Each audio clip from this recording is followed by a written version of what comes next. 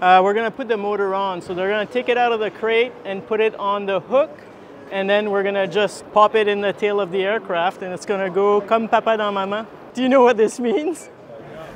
You can imagine.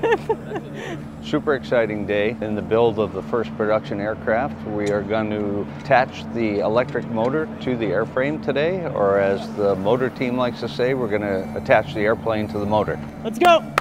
Chop chop, everybody that works on motors, come on in!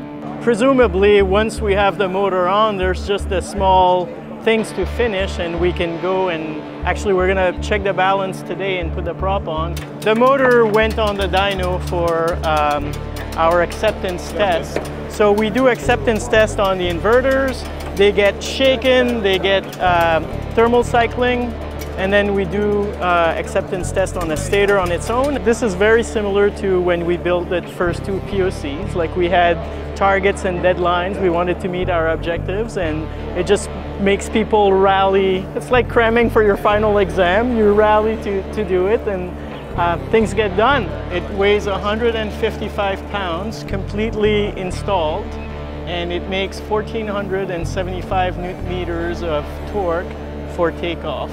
It's a badass motor.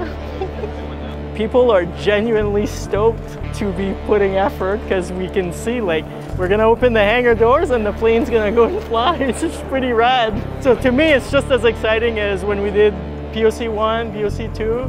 Now it's like first production aircraft. It's super rad.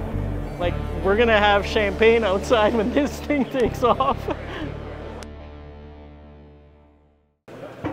Comme papa dans maman. Oui.